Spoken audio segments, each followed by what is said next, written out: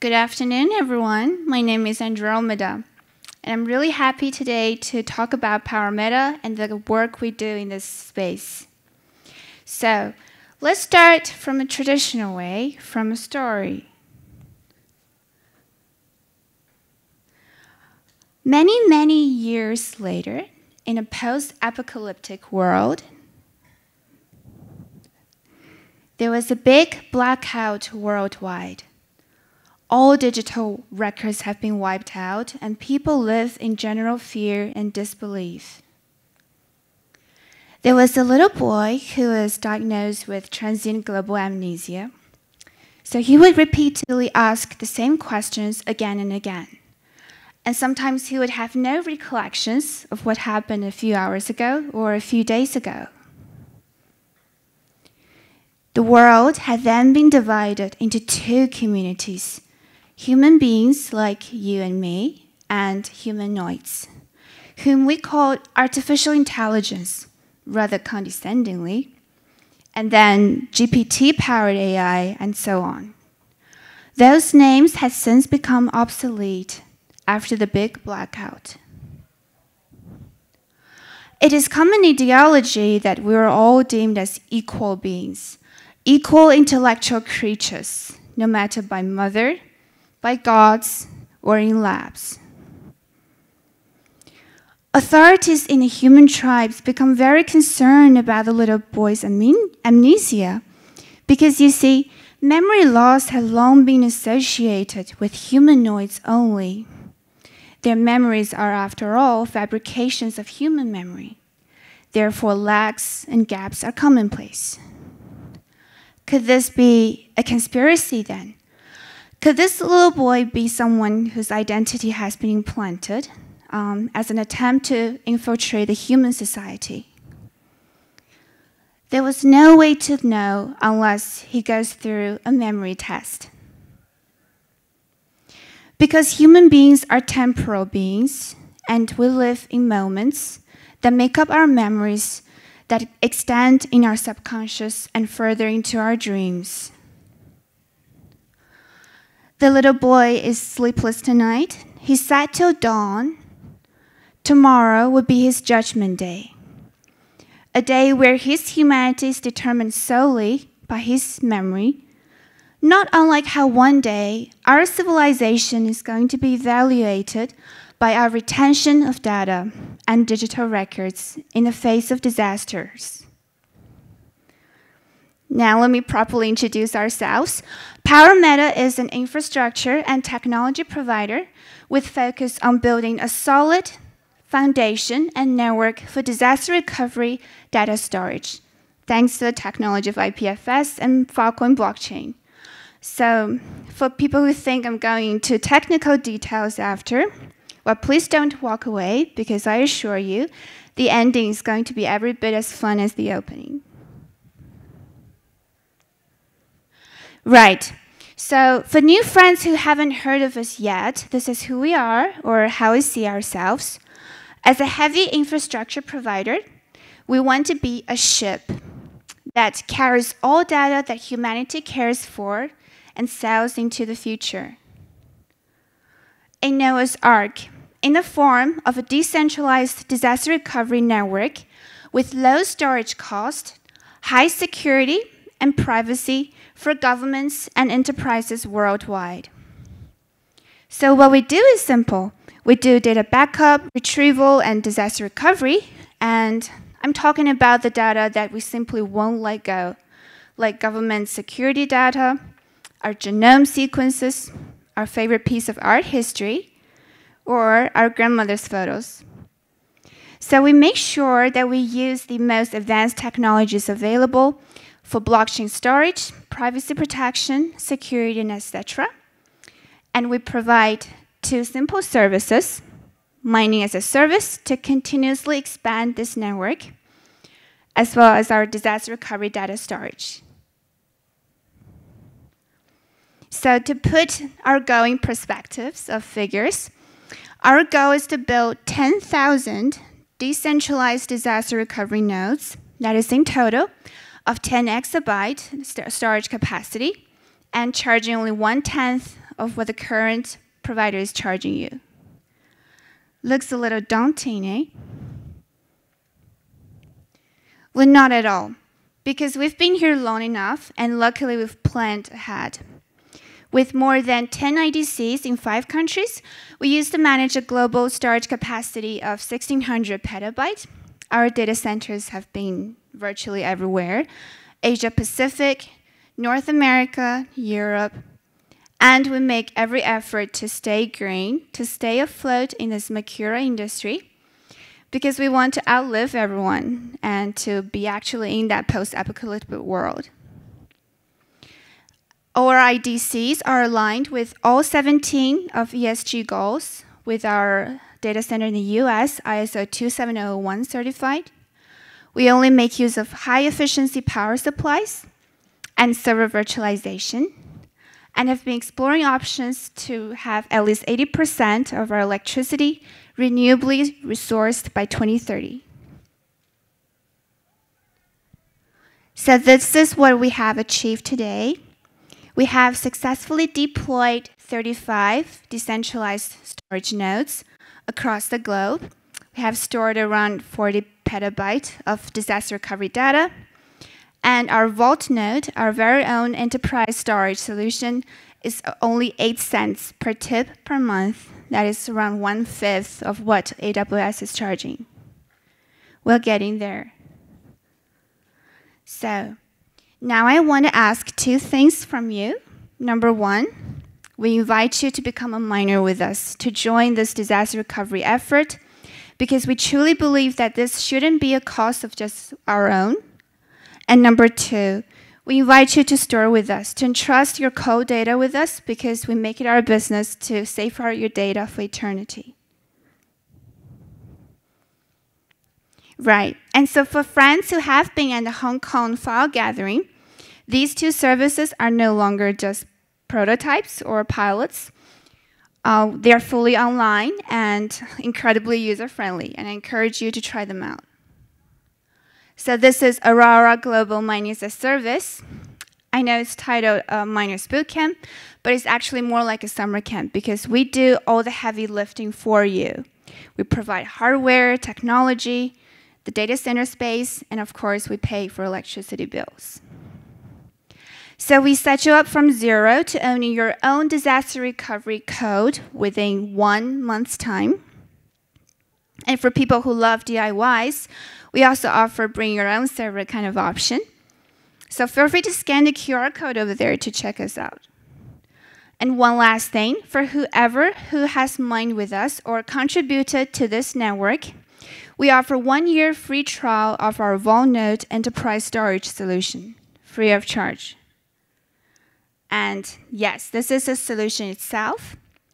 So whether you're governments, medical centers, technology, or nonprofits, you name it, as long as you have stored data on AWS S3 or have an API, you may log on onto our portal and have your data smoothly transfer onto IPFS via Vault node and store forever with us at only 1/5 of the cost. The portal is ready for instant upload of test data today. Please feel free to give it a try. Now, we've finally come to the topic of data partners. So here are just a few categories of data clients with whom we have been in conversations and have made some progress. So from top to bottom, there's government, knowledge and education institutes, and technology. We consider ourselves to be incredibly lucky to have been accepted by government blockchain associations and have been in conversations with a couple of officials in various departments while getting our Vault node, the storage solutions product from the last slide, certified by BMM. It's a blockchain maturity model that is developed internally by government blockchain associations. And for knowledge and education institutes, we've made some progress with a couple of institutes in Europe and Asia. In terms of technology, we have been very honored to be approached by some friends who used to store their data with traditional storage means and are willing to let us test waters with their semi-cold sort of data. I'm not trying to downplay here the challenges that we have faced in this scene, because there's a huge knowledge gap still between us and people who are only familiar with traditional storage. All I'm saying is we're working relentlessly, including getting ourselves certified, as well as to sort out granular details like working out challenges of our data clients when they're facing different sets of data governance policies.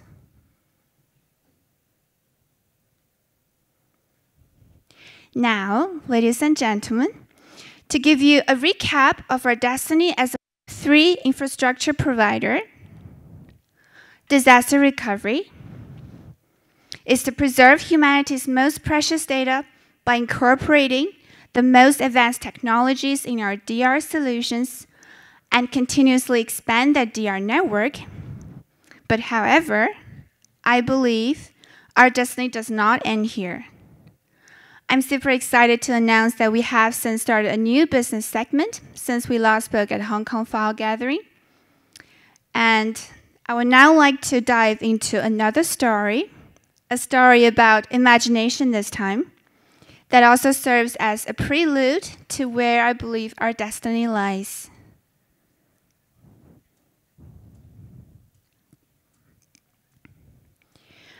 Another few centuries flew by. We now live on planet P. Due to the extreme weather and living conditions, we no longer exist entirely in our flesh and blood. We are enhanced in all senses to breathe better, to fight better, to remember better, and most importantly, to imagine better. And that is Rachel from Blade Runner 2019. Enhancements are more common than plastic surgery once was. A once popular and the crudest form of enhancement to human history. And because of that, because of all sorts of enhancements, people live in different contexts. The cat you see could be very different from mine. Was it a snobbish English short hair or a grumpy Persian long hair? It all comes to our so-called computing and rendering efficiency. Due to inequity in computing resources, your context is very different from mine in depths, colors, and pixels. At this right moment, are you seeing a blue or an orange goldfish?